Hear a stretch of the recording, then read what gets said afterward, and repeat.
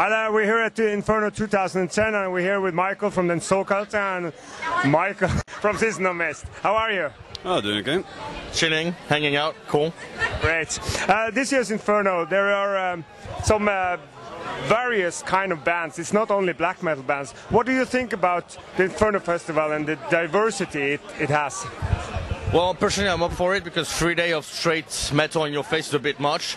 So I'm glad there's bands like Jarbo, for example, that lies on the industrial side, or other doom stuff, or like different stuff that calms you down, that gives you a larger panel. Because 3 days of metal, it's becoming, after a while, it's just noise.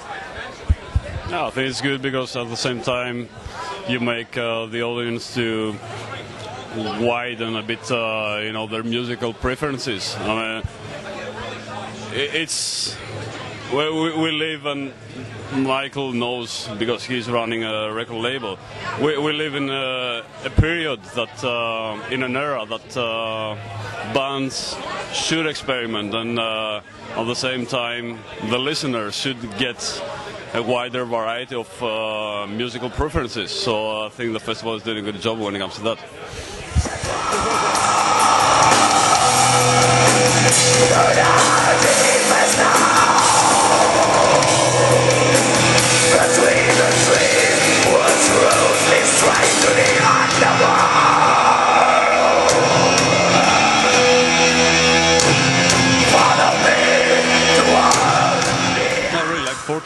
Today, and Mistur was actually quite good. I don't know if you saw them. Which band? Mistur. No, I missed them. To me, so far, the highlights were, well, I liked the Marduk show yesterday.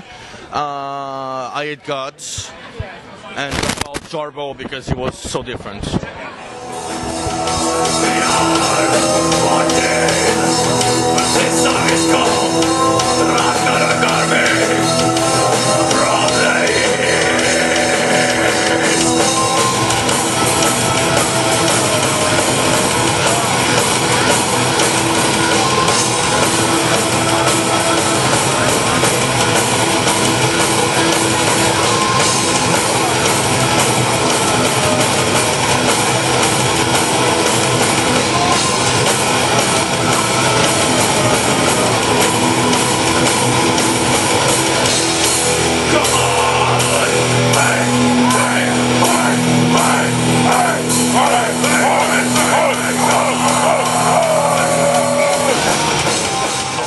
Mayhem, and we know that Mayhem has signed you one of these guys.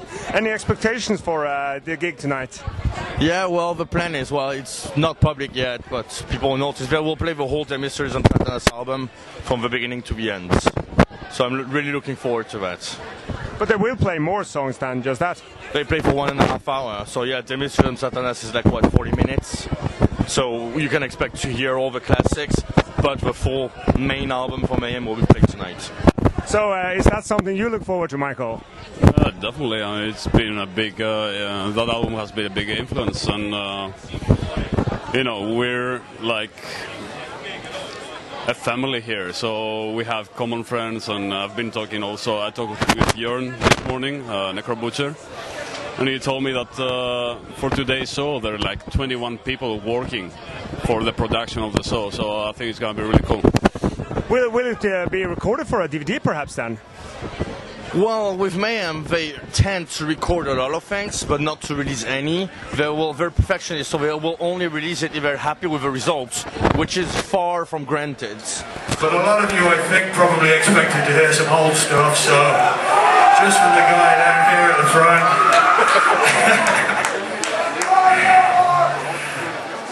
From Transcend the Rubicon.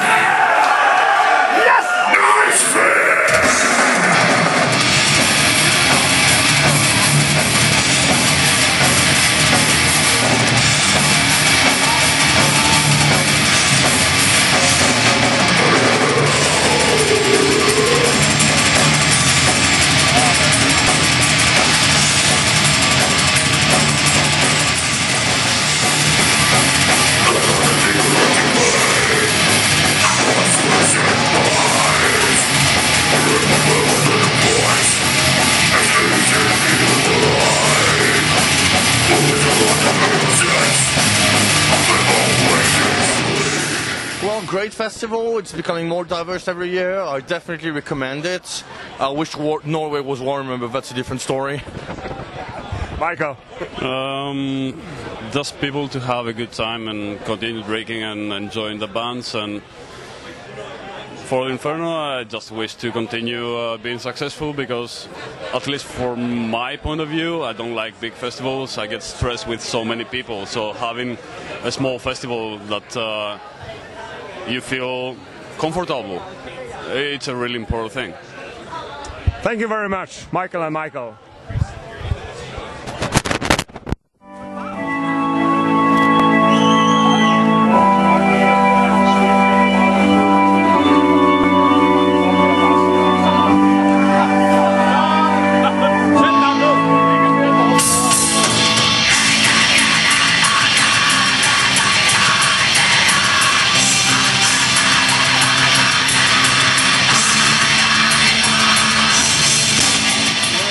Festival 2010, and we're here with Farouk. And you're coming from? Washington, D.C., U.S. So you took the trip all over just for the Inferno Festival? Yes, I did. I've never been to Scandinavia, so I figured why not. I heard a lot of good stuff about Inferno, so. What do you think so far? It's fucking rock and roll, man. Rockstar. It's awesome. I love it.